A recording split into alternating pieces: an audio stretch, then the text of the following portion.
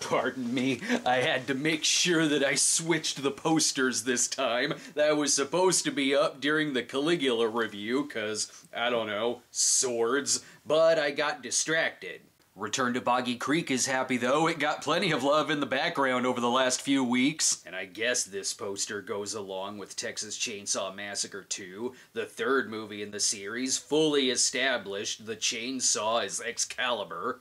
Enough of that dawdling. We have to get to the most important part of the review. The movie? Oh no, the poll results. Wow, this one was close. Sometimes there's already a clear winner during the first day and I can start taking a few notes. This time, Texas Chainsaw 2 stayed ahead for about the first 7 days until it was going back and forth with Phantasm, sometimes being ahead, sometimes not, and sometimes being tied before Chainsaw finally won by just 4 votes. Madman Mars didn't stand a chance. Obviously, we listened to the warning of not saying the name of Madman Mars. But in true poll fashion, the dramedy still won the comments. It makes sense that Texas Chainsaw Massacre 2 won. With the trailer of that new movie being released, people have Texas Chainsaw Massacre fever. I'm sure the feedback on that trailer was great.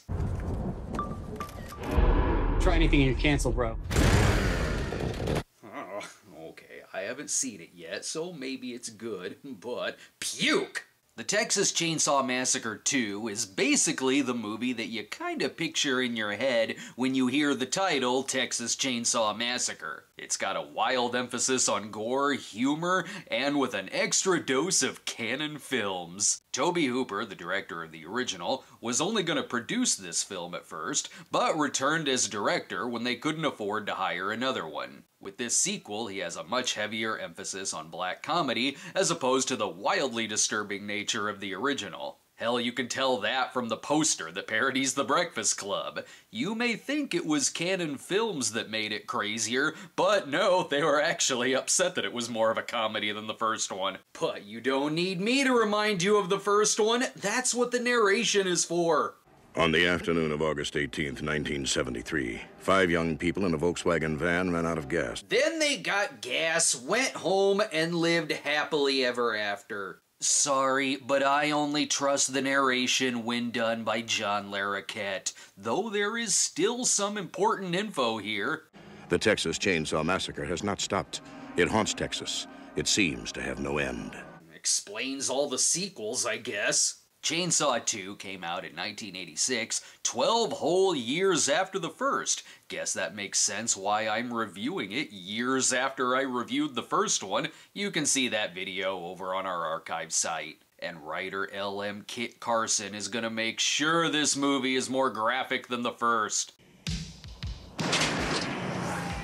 See, not a mailbox was spared in this massacre. Ah, good times, being a college frat boy and driving around shooting shit in Texas, while listening to all the hits from DJ Stretch, played by the great Caroline Williams. Though later she may wish she wore the Chop Top and not ZZ Top shirt. I'm thinking this is another movie's universe too. LG is played by Lou Perryman, and he was at the bar in the Blues Brothers. It has to be the same character. You can tell they're rich. They got a phone in their car. They can afford to get lost on their way to whatever 80s college shenanigans movie they're driving to. They're used to these kind of hijinks being resulted with a slap on the wrist from the man. Maybe these youngsters have a chance against the Sawyer family. I mean, they do have guns with them. Their high goes on so long they're still prank calling Stretch well into the night. And they'll continue to do so until she finally plays some Simply Red, goddammit. Sadly, they have messed with the wrong cannibals.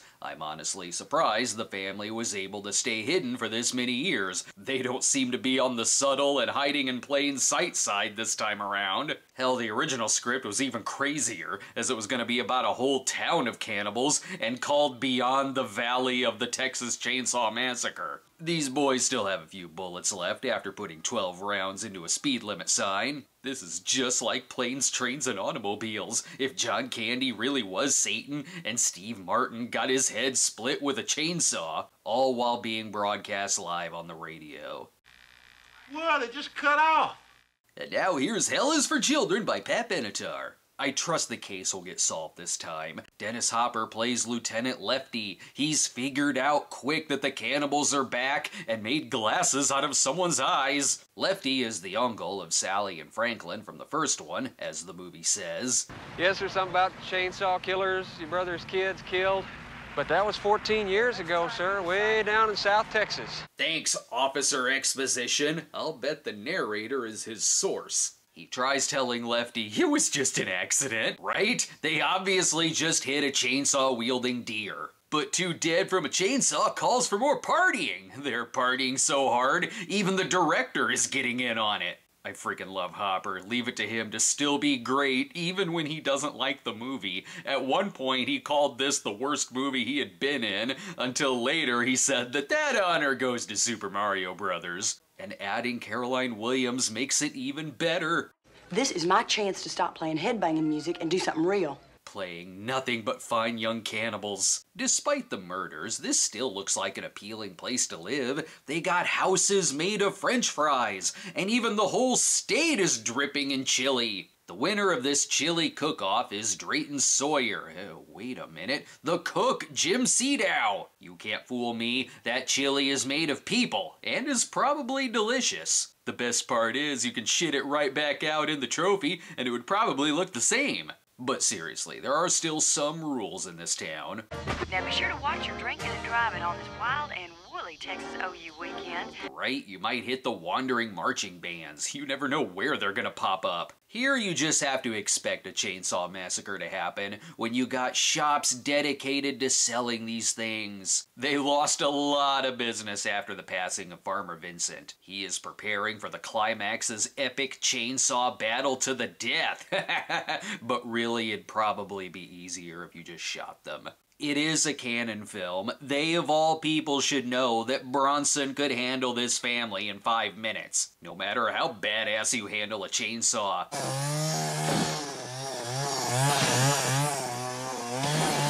Oh sure, but when I chainsaw things like that, I lose 4 fingers. Lefty has a request for Stretch, which is to play that tape on the air again to lure in the killers. I don't think it'd be legal to do that.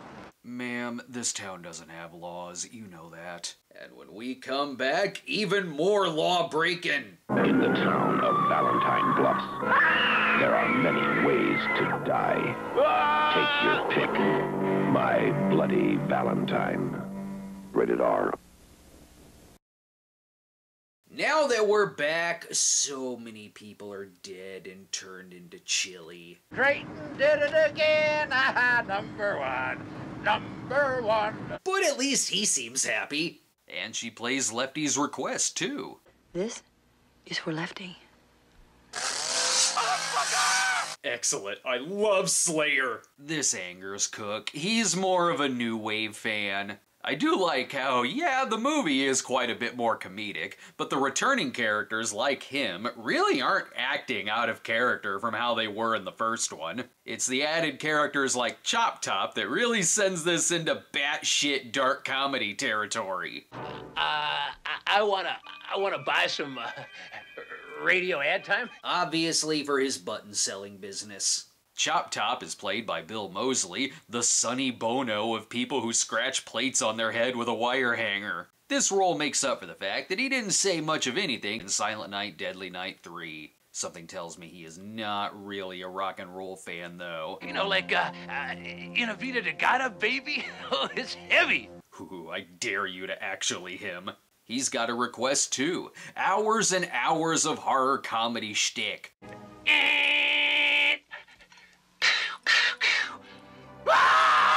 She doesn't even need to ask. She just assumes he wants her to play Manson's Mechanical Man. But alas, here is the most important part of the movie. The part where we are fully caught up to the scene Tom Hanks was watching in The Burbs. And yes, seeing The Burbs in the theater was my first exposure to this movie. No one under 17 was allowed in the theater because it even gave poor Ray nightmares. And why not? Moseley is a force in this flick, like Fear and Loathing in Las Vegas if they got high off of having mad cow disease. Some people you just know aren't gonna make it. Sorry, LG, this is why the character doesn't return for the sequel, Blues Brothers 2000. But the worst tragedy is, of course, that he killed the damn beer. The dialogue in this movie is just weird. It's great, but it's weird.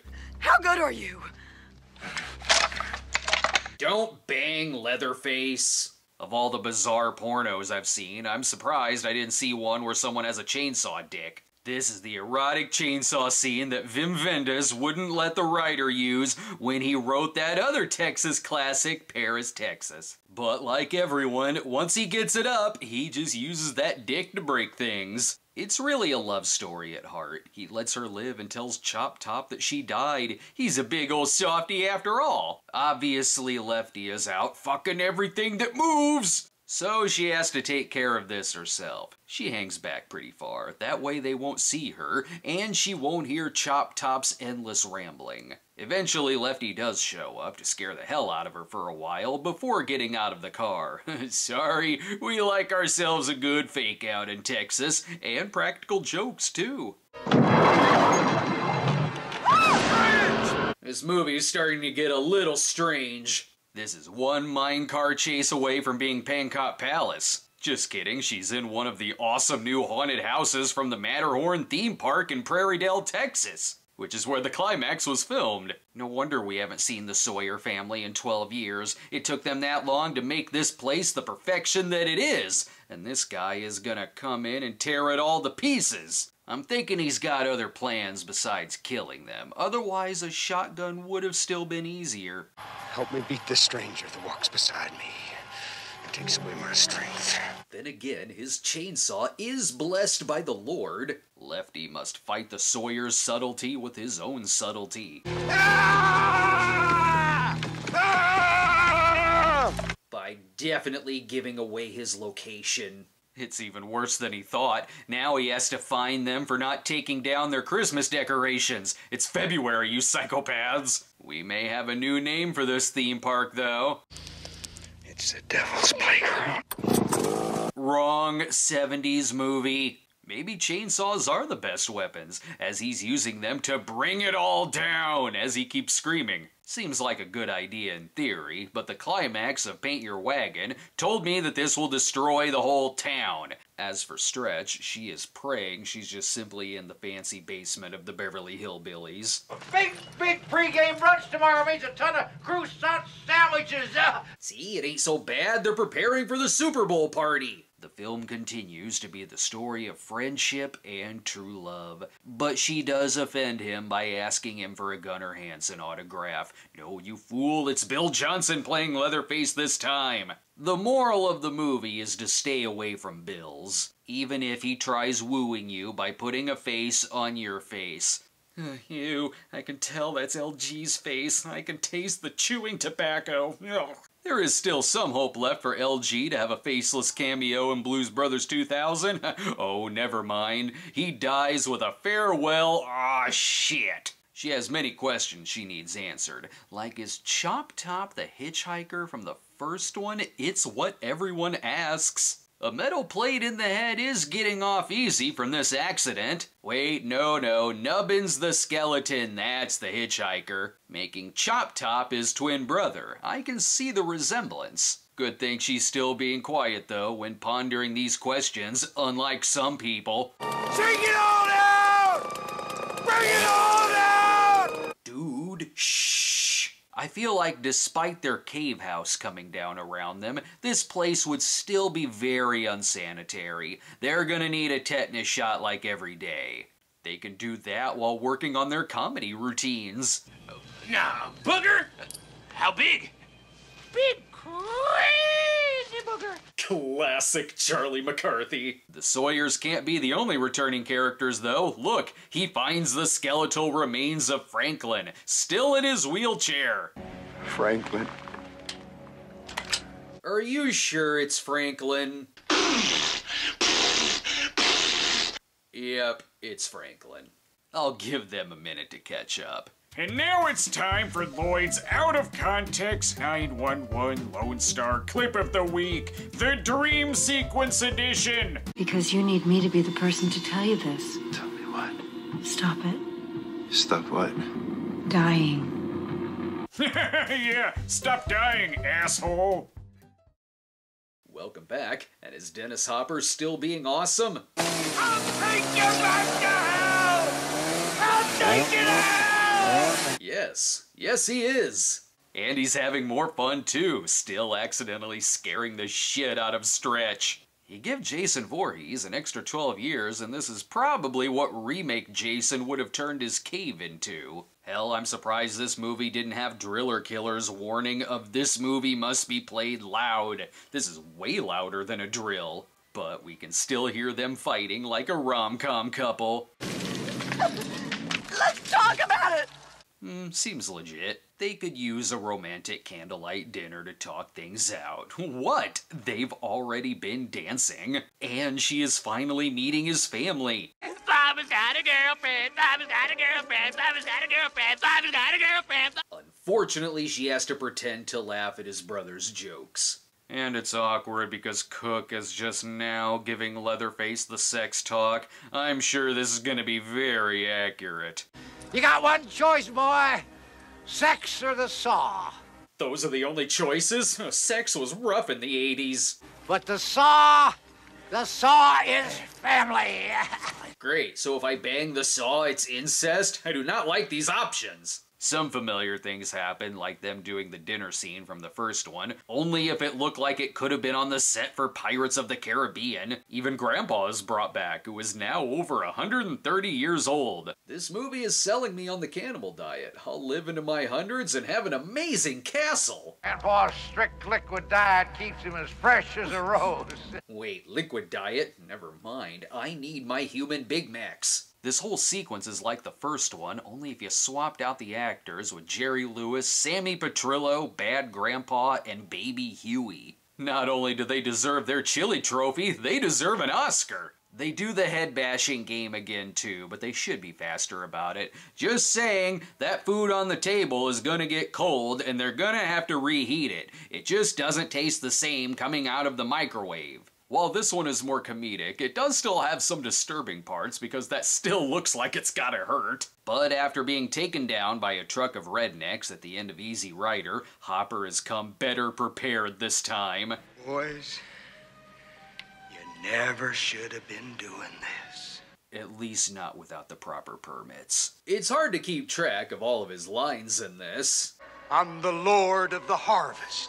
Because each one of them is greater than the last. So is Chainsaw 2 the best of the sequels? It ends with Dennis Hopper in a chainsaw battle with Leatherface, and despite some callbacks like the dinner and head bashing, it isn't completely doing the exact same thing as the first one, as it has a style and tone all of its own that's unique to just this one in the series. So yeah, it's the best of the sequels, as much as I love crazy robot leg McConaughey. And while we have to say goodbye to Jim Seadow's last movie role, and poor Grandpa doesn't make it to the age of 140, Leatherface runs around with a chainsaw sticking through his gut, but he'll be fine. I'm sure even Hopper survived the explosion. Even Bill Moseley will be back, but playing the Seadow role? This series is confusing! Hell, I'm fairly certain some apocalyptic event has taken place outside while they were down there. If this is The Stand, Chop Top can transition perfectly into being Trash Can Man. He's gotta pay for all of his slicing and dicing. He even chopped out the Joe Bob Briggs cameo, despite him being credited at the end. See? It is The Stand! But in true Briggs fashion, he blamed it on Gorbachev. Damn right, he was also responsible for cutting the Harrison Ford cameo from E.T. So if the first one ended on one of the most iconic shots in horror movie history, by God, so does the second one.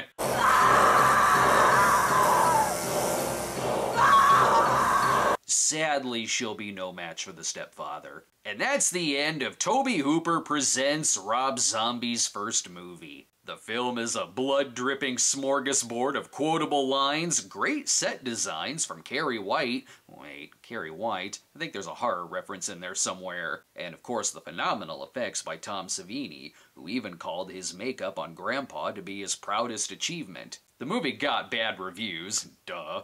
But with a $4.5 million budget, it was able to make that back and also do gangbusters on home video, which, yeah, with a box cover like that, I'm renting the shit out of this movie. It's one of those great parody sequels that earns its cult movie status right along with others like Evil Dead 2 and Gremlins 2. The first one will always be my favorite for how it still has the power to scare the shit out of me. But the second is great for when you need to kick back with some drinks, a carton of cigarettes, a bowl of chili, and a belly of laughs. Coming up next week, no big boxes or pulls because it's Valentine's Day and we gotta continue on with the romance, but a bit bloody, of course.